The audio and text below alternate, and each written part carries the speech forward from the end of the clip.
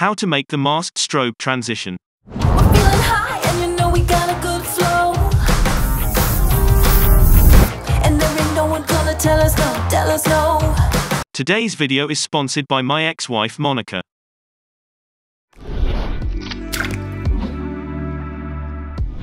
Cut the end of your first clip, and the beginning of the second one at the same duration. Bring the second cut on top of the first one.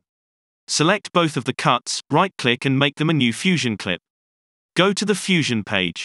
Select the Merge node, right-click to the Blend slider, select Expression, and write down this super complicated expression. Add another Merge node, and bring your masked clip into the flow. I've used the magic mask to cut out my subject, but you can make it manually if you have some free days. Connect the masked clip to the second merge as a foreground. If you want, you can add a glow node between the two merge nodes. Adjust the shine threshold and the spread to your liking, right-click to the gain slider, and select to modify it with shake.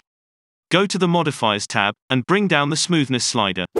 If you like this clip, subscribe to this channel. If you didn't, my ex will come back.